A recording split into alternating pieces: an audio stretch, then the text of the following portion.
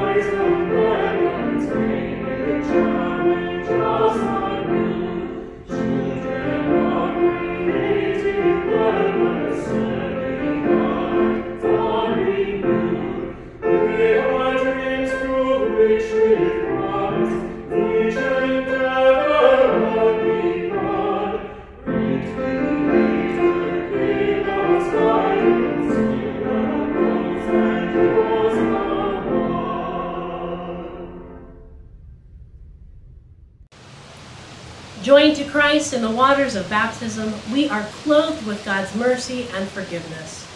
Let us give thanks for the gift of baptism. We give you thanks, eternal God, for you nourish and sustain all living things by the gift of water. In the beginning of time, your Spirit moved over the watery chaos, calling forth order and life. In the time of Noah, you destroyed evil by the waters of the flood, giving righteousness a new beginning. You led Israel out of slavery through the waters of the sea into the freedom of the promised land. In the waters of Jordan, Jesus was baptized by John and anointed with your Spirit. By the baptism of his own death and resurrection, Christ set us free from death and sin and opened the way to eternal life. We thank you, God, for the waters of baptism. In it, we are buried with Christ in his death. From it, we are raised to share in his resurrection, and through it, we are reborn by the power of the Holy Spirit. Send your Spirit to move over the waters, that it may be a fountain of deliverance and rebirth. Wash away the sin of all who are cleansed by it, and raise us to new life, and graft us to the body of Christ. Pour out your Holy Spirit upon us, that we may have the power to do your will and continue forever in the risen life of Christ. To you, Creator, Christ, and Spirit, one God, be all praise, honor, and glory, now and forever. Amen. Let us pray. Beloved and sovereign God, through the death and resurrection of your Son, you bring us into your kingdom of justice and mercy. By your Spirit, give us your wisdom, that we may treasure the life that comes from Jesus Christ, our Savior and Lord. Amen. A reading from 1 Kings. Before King David died, he named his son Solomon king. Soon after ascending the throne, Solomon had a dream where God appeared to him. In the dream, God says, "Ask what you need, and I will give it to you." Solomon replied, "My Lord, I'm very young. I have no idea how to govern. Please give me an understanding heart to judge your people. I want to be able to tell the difference between the good and the bad. I need guidance." God was very pleased with Solomon's request and said, "Because you did not ask for wealth, nor a long life, nor victories over your enemies, I have given you a wise and understanding heart. No one before nor after you shall be wiser. And because you did not ask for riches, I am giving you wealth. And if you keep my commandments, I shall give you a long life." It is not clear how much time had passed before Solomon's wisdom was tested. 2 women, one holding a baby, appeared before Solomon one day.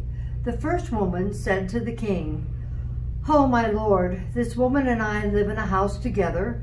I had a baby, and 3 days later, the woman standing beside me had a baby also.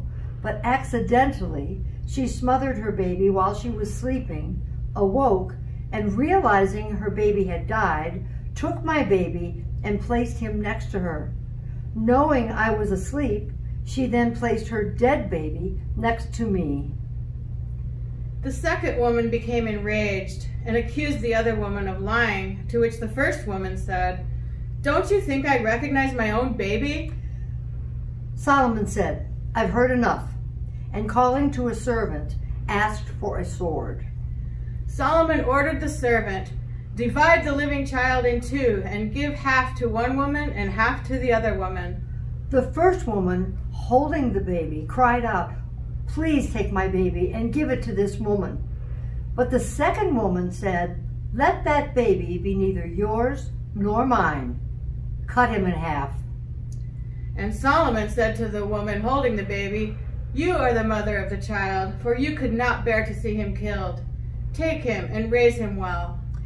And all of Israel heard this story and knew that their king was wise and judged his people fairly. The Holy Gospel according to Matthew, the 13th chapter. Glory to you, O Lord. Jesus put before the crowds another parable. The kingdom of heaven is like a mustard seed that someone took and sowed in his field. It is the smallest of all seeds, but when it has grown, it is the greatest of shrubs and becomes a tree, so that the birds of the air come and make nests in its branches. He told them another parable.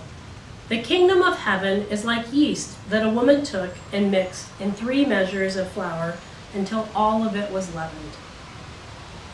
The kingdom of heaven is like treasure hidden in a field, which someone found and hid. Then in his joy he goes and sells all that he has and buys that field. Again, the kingdom of heaven is like a merchant in search of a fine pearl. On finding one pearl of great value, he went and sold all that he had and bought it. Again, the kingdom of heaven is like a net that was thrown into the sea and caught fish of every kind. When it was full, they drew it ashore and sat down and put the good into baskets, but threw out the bad. So it will be at the end of the age. The angels will come out and separate the evil from the righteous and throw them into the furnace of fire, where there will be weeping and gnashing of teeth. Have you understood all of this? They answered, "Yes." And he said to them, "Therefore every scribe who has been trained for the kingdom of heaven is like the master of a household who brings out of his treasure what is new and what is old." The gospel of the Lord. Praise to you, O Christ.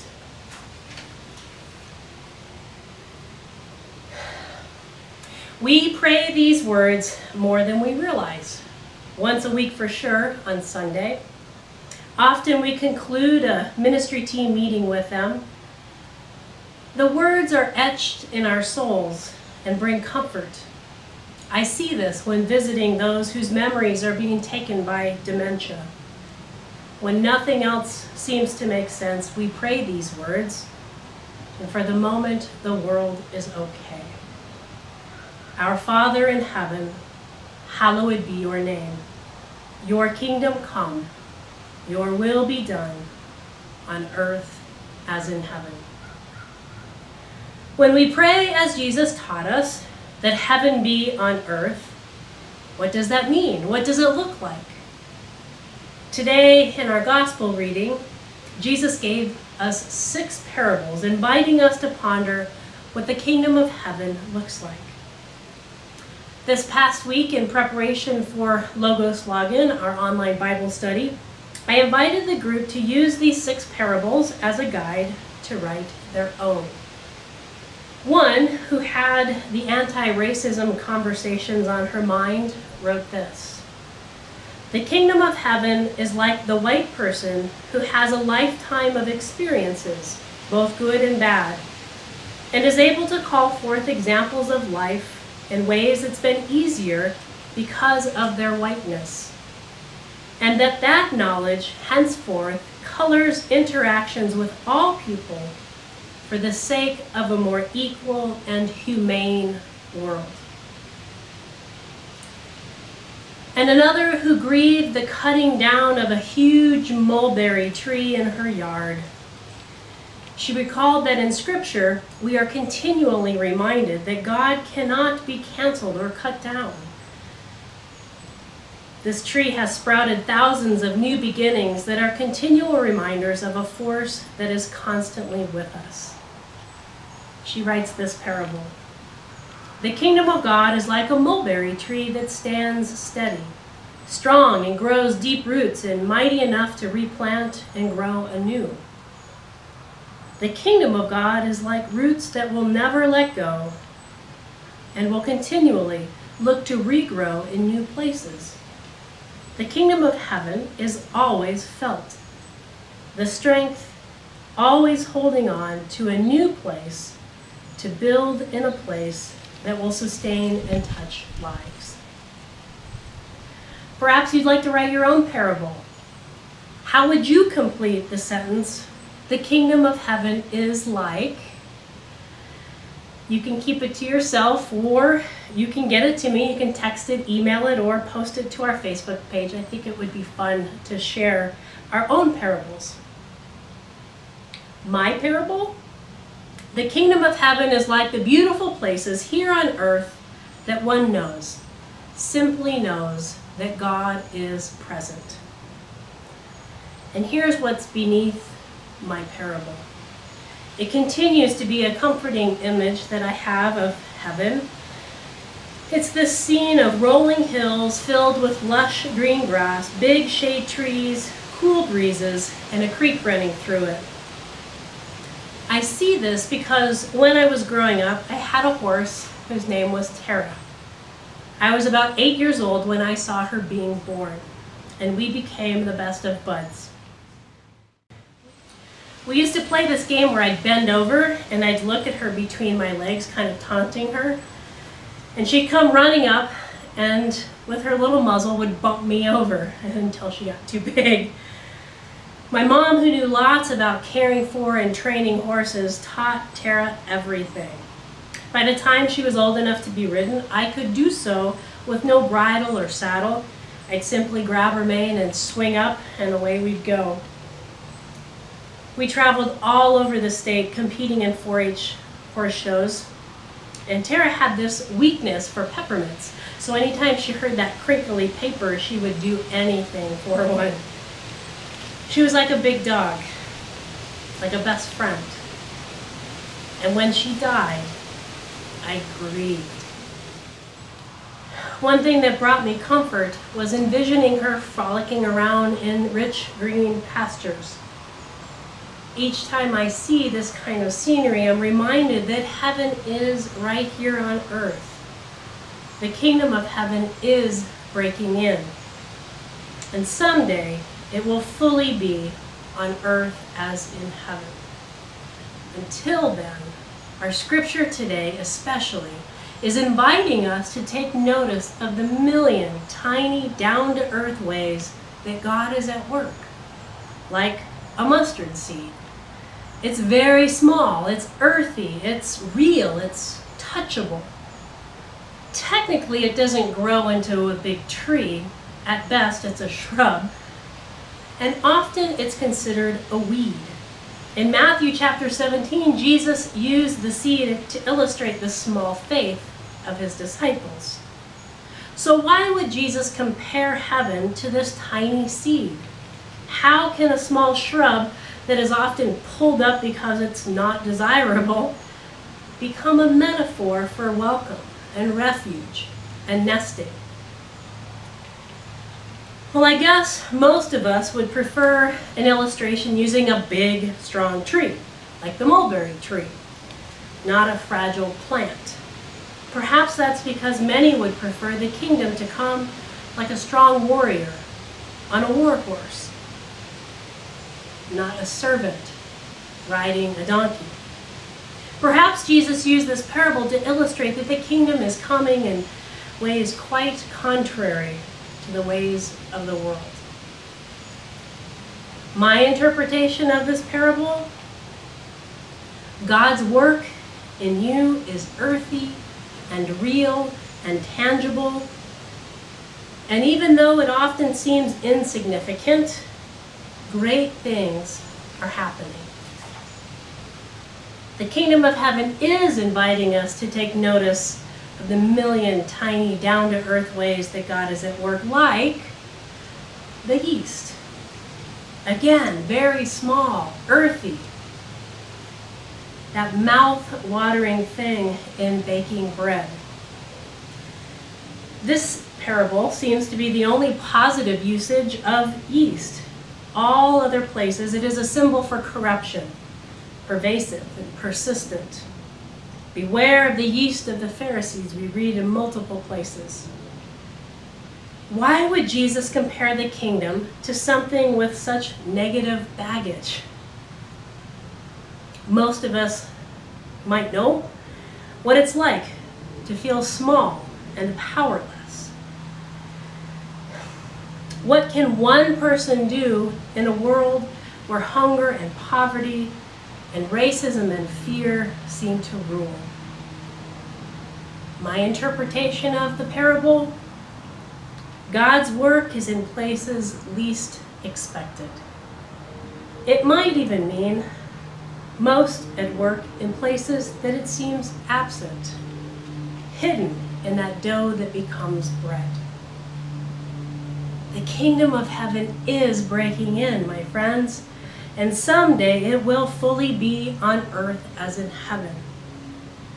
Until then, our scripture, especially today's, is inviting us to take notice of the million tiny, down-to-earth ways that God is at work. So as you commune, perhaps via Zoom after worship today, or perhaps with someone on the visitation team in the days ahead, or in some other way, know that Jesus is at work in you to bring about the fullness of the kingdom.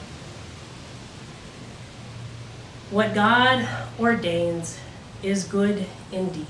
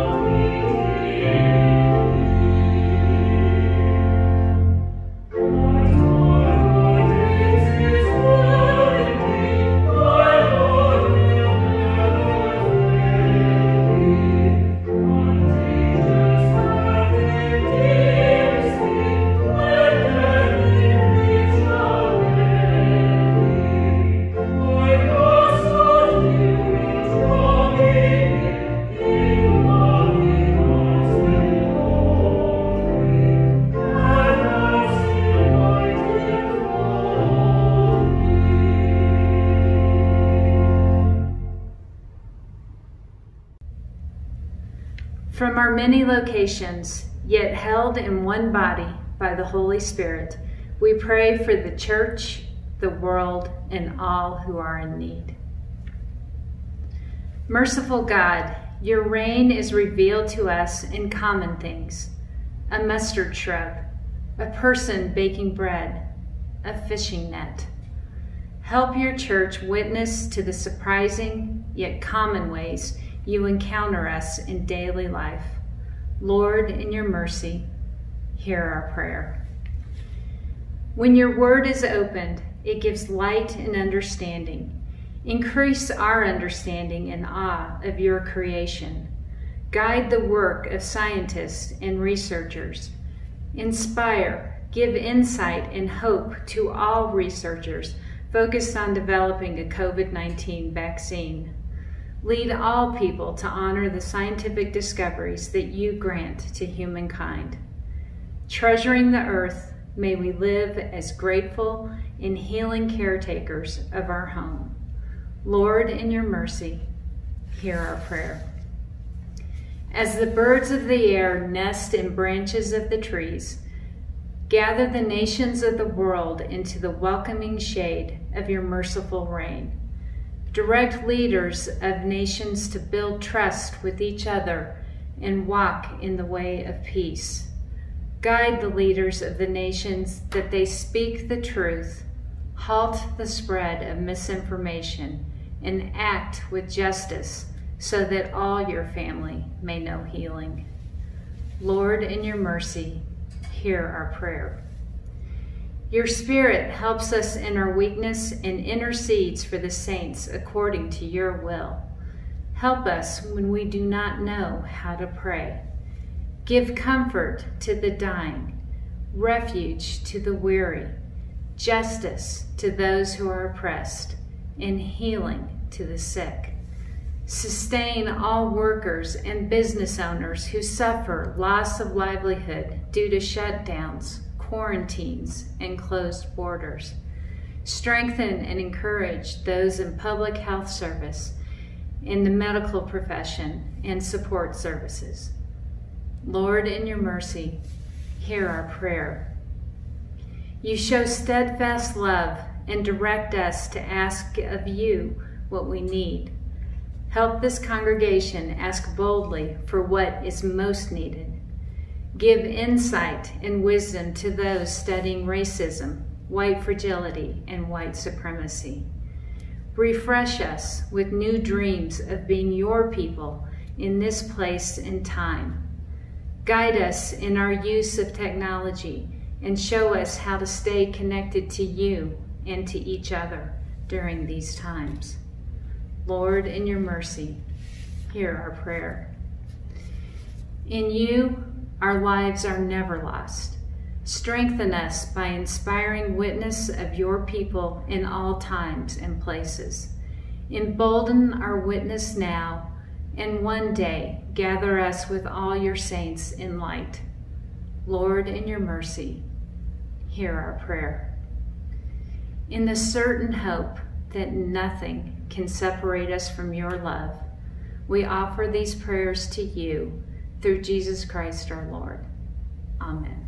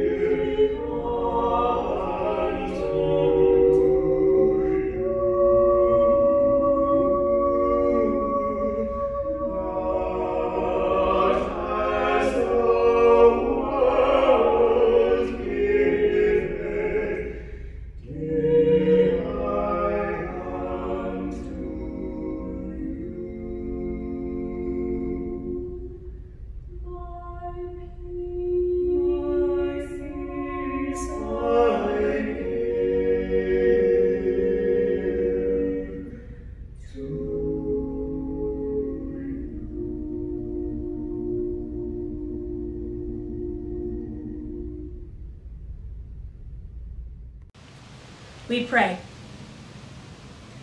God of goodness and growth, all creation is yours, and your faithfulness is as firm as the heavens. Water and word, wine and bread, these are signs of your abundant grace. Nourish us through these gifts, that we might proclaim your steadfast love in our communities and in the world. We ask this through Jesus Christ, our strength and our song. Amen. Lord, keep us in your grace and teach us to pray. Our Father in heaven, hallowed be your name.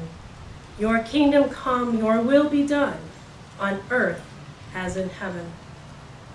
Give us today our daily bread. Forgive us our sins as we forgive those who sin against us. Save us from the time of trial and deliver us from evil. For the kingdom, the power, and the glory are yours, now and forever. Amen. And now, may we send these communion kits, bless them as we send them, into the community. We pray. Eternal God, whose glory is revealed in the crucified and risen Lord, bless those who go forth to share your word and sacrament with those yearning for communion, especially in this time of pandemic. Nourish and strengthen those who will receive it. May all the world feast upon your abundant love made known in Jesus Christ, the bread of life. Amen. And receive the benediction, that neither death, nor life, nor angels, nor rulers, nor things present, nor things to come, nor power, nor height, nor depth, nor anything else in all of creation will be able to separate us from the love of God in Christ Jesus. God the Creator, Jesus the Christ, and Spirit the Comforter, bless you and keep you in eternal love. Amen. Go in peace. Christ is with you.